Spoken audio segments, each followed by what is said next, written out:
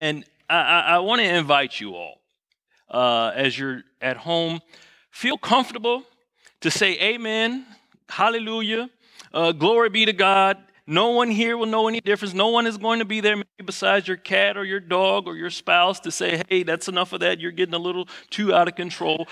Have fun today in the Lord. I want you to enjoy yourself this morning. And perhaps when we come back together, there'll be a bit of a change of our culture here. We'll be a bit more on fire for God. Amen. So, as you know, this is a pretty stressful time for many. It's unusual. This is an unprecedented time in our history. But I find this time very prophetic, especially this last week, this last couple of weeks. Last week we heard from our first interim candidate, Pastor Matt. He spoke about the shortage of toilet paper. He talked about how if you go into the, and I'm sure you know this, if you go into the supermarkets, you will not find toilet paper on the shelves. And I find that humorous because it says to me that He has a sense of humor and He is in control. I want you to know that a couple of months ago, someone donated an abundance of toilet paper to the church. So if you are worried about running out of toilet paper, we got you. Just contact us. We'll get you some toilet paper. Amen. I probably shouldn't have told the whole world that. But in any case, if you come looking for toilet paper, it'll be the best toilet paper because you're going to get the gospel with it. Amen. And another prophetic occurrence that kind of I saw this past week. As you may know, I wasn't scheduled to preach today. Pastor Deborah, our second interim candidate, she was scheduled to teach or to preach or both. But with all of this coronavirus and all of the everything developing, we all decided that it was probably best that she postpone. And so when she did, this was last week, I realized that I would have to preach, and I hadn't planned anything. So I did what any pastor would do, and I went to the lectionary. For those of you that don't know what the lectionary is, it's a calendar. It's a 3-year calendar that has specific verses ascribed for each day. And so the thought of it is that if the entire church, regardless of your denomination, if we're following the lectionary, we're all hearing the same verse being preached on every day of the week.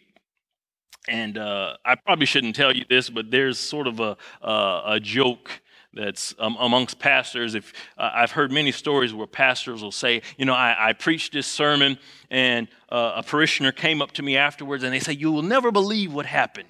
I was driving away in my car, and I turned the radio on, and somebody was preaching on the exact same verse that you were preaching on. What are the chances of that? And the pastor, they just give a good laugh, and God, He works in mysterious ways. But this is what they're doing. They're following the lectionary. So, in following the lectionary, I know Ken is going to have a good laugh at this because I talked to him about this, and he says that I'm sort of giving my disclaimer, which may be some truth to that, but I really want to emphasize that I did not choose this passage. If there was an issue in the church, any pastor, and this is nothing wrong with that, you could go and find a passage that is applicable, and you can preach on that passage. Well, I can say that, God gave me this passage to preach on, and it speaks directly to our context, just this past week and what's going on around us. So I was very excited to really start digging into this. And so what we're talking about today, we're talking about 1 Samuel chapter 16, verses 1 through 13, as Ken just read. And really, this is about Samuel anointing a new king of Israel. Just to give you some background to catch you up to speed on what's going on. Israel had come to Samuel complaining about his sons. They were saying that, they don't follow the ways that you follow, and, we want a king. We want a king like all of the other nations. And so vexed, Samuel goes to God, and God says, no, don't worry about it. You listen to them. Take heed to what they're saying. You give them exactly what they want. They are not rejecting you. They are rejecting me, just as they have always done since I brought them out of Egypt. He says, no, listen to them. You give them exactly what they want. But you warn them sternly that this king, he will exact his due. He will take their sons, he will take their daughters, he will take the best of their lands, he will take his tithe. He will exact his due as king. And Samuel, he told this to Israel, and they were fine with it. They said, yes, that's fine. So God gave them the king that they wanted. God had Samuel anoint Saul, and this Saul was a very striking individual. He was very handsome, a very manly man. He was very tall, and it's written that he was a head taller than anyone else. Perhaps a foot or so, give or take, taller than anyone else. And so this is what they wanted. They wanted someone that would fit the criteria of what they thought a king should be. They were looking for someone simply to idolize based upon his appearance. And so Samuel, he anointed Saul as king over Israel, and the Spirit of God was with him for a time, a short-lived time. God had commanded that he go out and wipe out all of the Amalekites. And he said, don't spare anything. You destroy it all. And they disobeyed God, Saul and the army. They took spoils of war. They didn't put to the sword the king of the Amalekites, Agag. And upon hearing this, God told Samuel this. He said that I have rejected Saul as king because he has disobeyed me. And so this story, this narrative, it picks up in chapter 16 with Samuel mourning Saul. He is mourning God's rejection of Saul. And God is saying to him, he says, how long will you mourn for this Saul? I have rejected him as king. It's not that Samuel was mourning Saul, that he was so sad for Saul. He understood what this meant. There would be a change of regime. And here in our society, in modern society, typically when there is a change of leadership, it's civil. In our elections, when one has lost power, and typically what one will do, they will call the winner, the loser will call the winner and say, okay, congratulations, I concede defeat.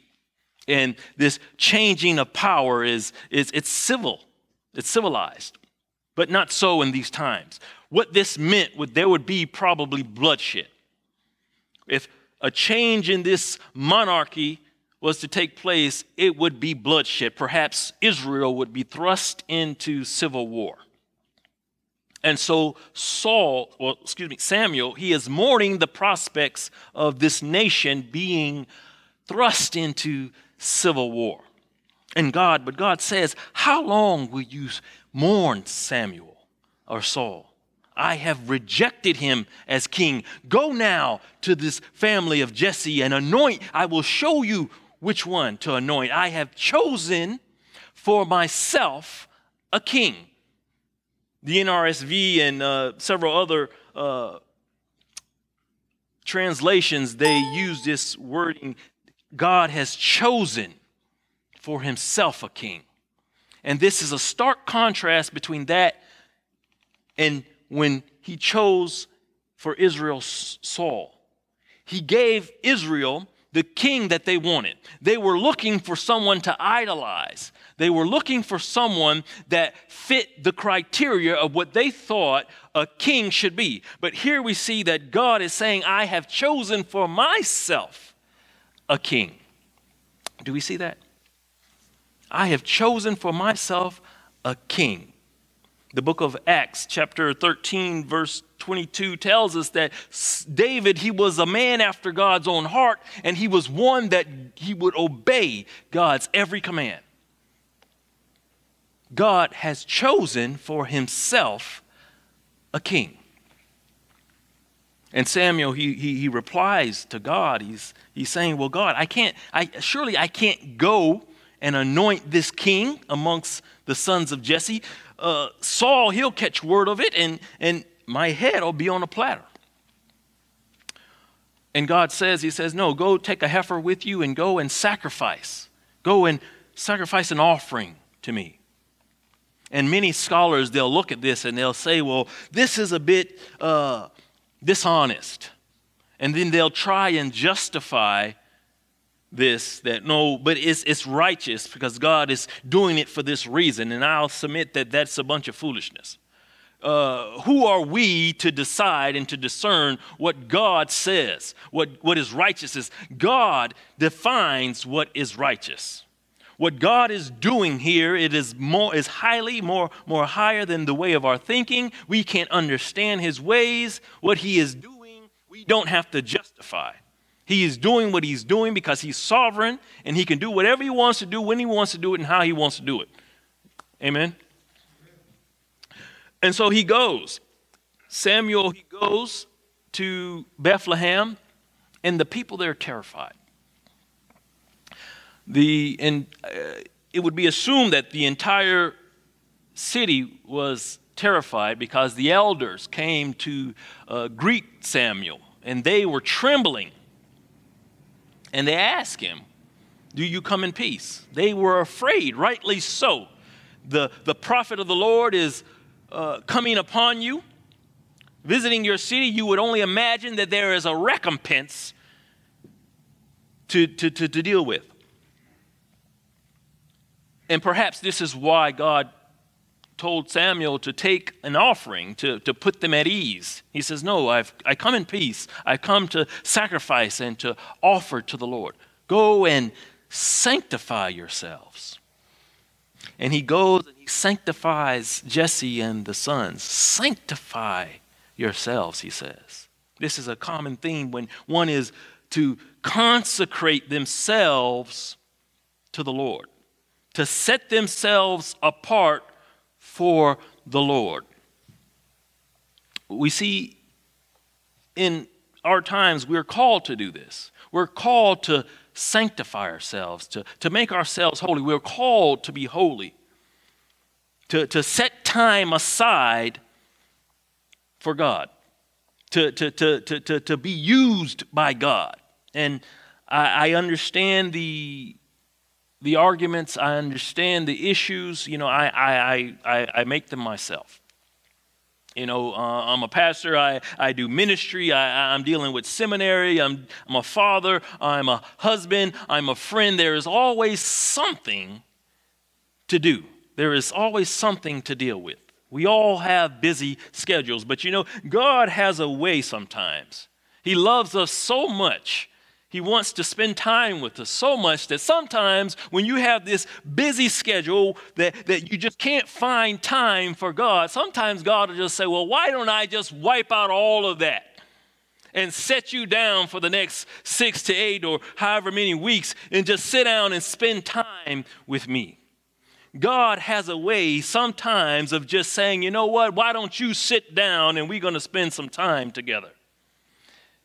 If right now, when you're waking up, quarantined wherever you are, if you are not waking up in prayer, if you are not spending the day interceding for those that are sick, those that are hurting, those that are scared, for this nation, for this world, if we are not going to bed in prayer, praying for those that are sick, I'm pretty sure that every last one of us, we know of someone that is sick right now, that is possibly fallen ill to this virus. If we are not doing that, we are not taking advantage of the time that God has set aside for us to consecrate ourselves to the Lord.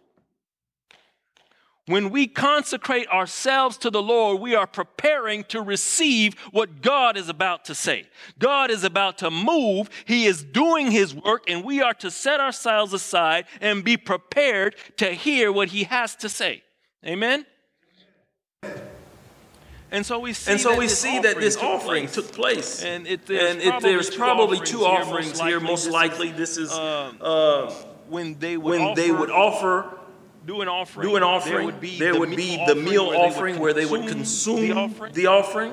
And it's assumed that only Jesse and his sons were invited to this. And what happens here, it parallels with what happens with Israel when they chose a king. Samuel, he sees the first son come in, Eliab, and he says, surely this is the Lord's anointed. The Lord's anointed is standing before him. And God, he quickly interjects. He says, no, do not look upon his stature. Do not look upon his how he looks or what's the appearance of his all. Don't pay attention to that. I have rejected him as king. I don't look at what you look at. I don't look at what's on the outside. I am looking at the heart of the individual. He says, I am looking at the heart of the individual. Last week, we had our first interim candidate, Pastor Matt. Wonderful pastor. I really enjoyed his message. Wonderful. Love to do ministry with this man. We had the opportunity after the service, after the sermon, to ask him questions, and we all sat around and got to know him a bit. And I'm pretty sure this is typical in any church looking for a new pastor. You're going to interview them and to see what qualities they have or what ideas they have. But as we were asking the questions, what I felt the Spirit telling me is listen to what they're saying. We're asking questions to see how this pastor fits in our idea, in our context, how we're going to fit him into our ministry, our vision. We're asking this pastor to find out how we could use this pastor based upon our vision, our thoughts, our ideas. And I had to speak up. I felt compelled to speak up and say, wait a minute. God, whoever God puts here, he will use whoever. We don't have to figure out what attributes, what qualities they have in order to do ministry here because we don't have a vision. If we had a vision, we wouldn't be here in this situation in the first place. This is God's vision, and so we just adhere to who God puts in place. Amen? And so we see here that Samuel was about to make the same mistake that Israel made. He was looking on the outward appearance, what appeared to be applicable, what appeared to be what they could use as a king, what would be looked for in a king. But God is saying, no, I look for what is in the heart of the man or the individual. Amen. And so each and every one of his sons, the sons of Jesse, they passed by one at a time and nothing. Samuel says, no, it's none of these. None of these are the ones that God is wanting me to anoint. And so he asked Jesse, Samuel asked Jesse, he says, is there not another? And he says, yeah, well, there's the youngest, David. He's out tending to the sheep. And Samuel says, he says, well, you go and you get him. Go and bring him right now. We shall not sit until he arrives. Do we see that? Typically with a shepherd, that's not a profession that anyone ascribes to be. No one grows up wanting to be a shepherd. A lot of scholars will assume that David perhaps at that point in time, he lacked intelligence, because that's typically the type of individual that would take on this task. And so what we see here is one who was never invited to this offering, one who was never considered for this anointing, one who was not consecrated because no one even thought of him. He now becomes the premier, set upon at the premier place at this sacrifice. They're saying, no, we will wait until this man arrives. We will not sit until he arrives. He is elevated to the guest of honor. And so as soon as David comes in and they see David and Samuel, he sees him, and God says, anoint him. This is the one I have chosen. He was very young. The author here, he remarks upon how good he looked and how he looked young, but he's not saying that he's so handsome. He's saying that he was rather young. He was a child, still the youngest of them all. And so we see here, after Samuel anointed David,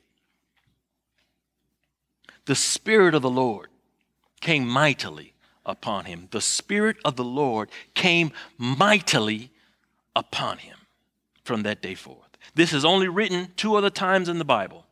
The other was with Samson.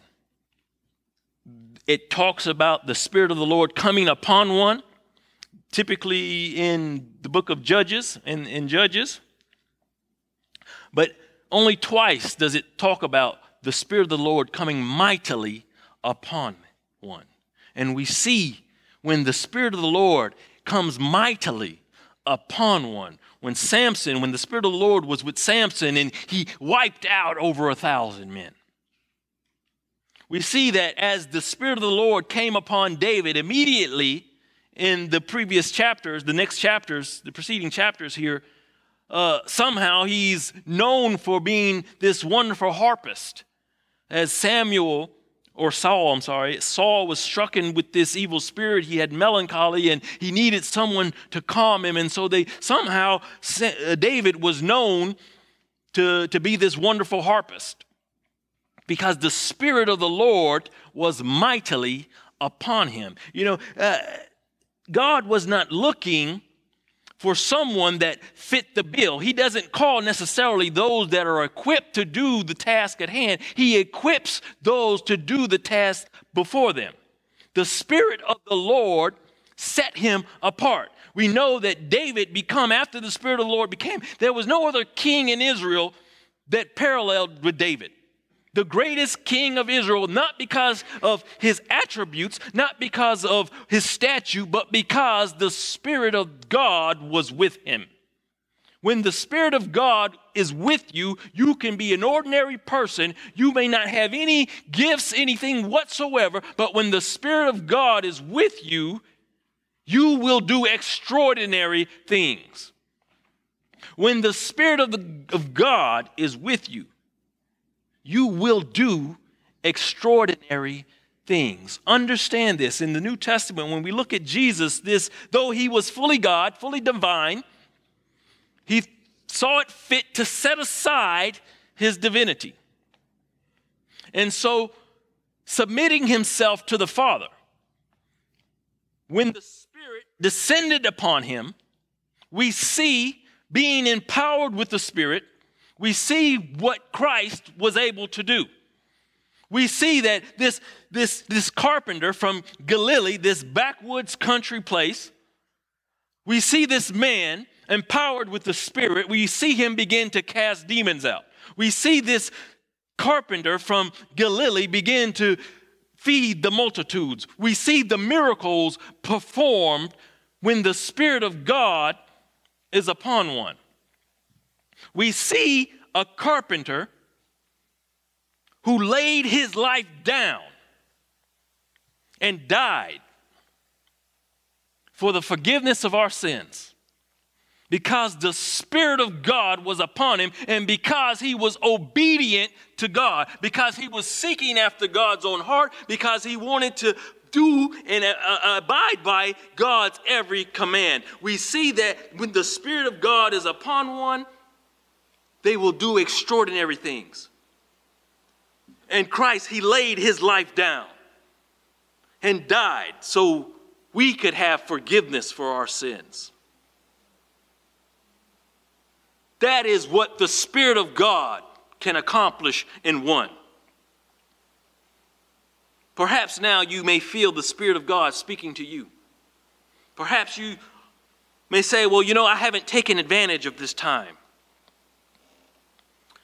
I haven't been consecrating myself to God. It's been a long time since I've sought the Lord.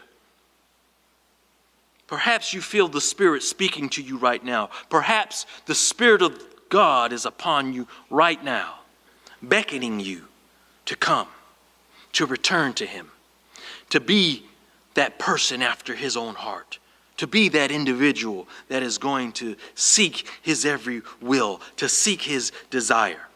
Perhaps that is you. If that's you, if you feel the Spirit compelling you right now, won't you pray with us? Perhaps you have no idea what this is talking about. You have no idea what it means. But you feel something. You can't quite understand what it is. You don't quite know, but this is a feeling that you've never felt, and you feel this compulsion inside. You feel something beckoning you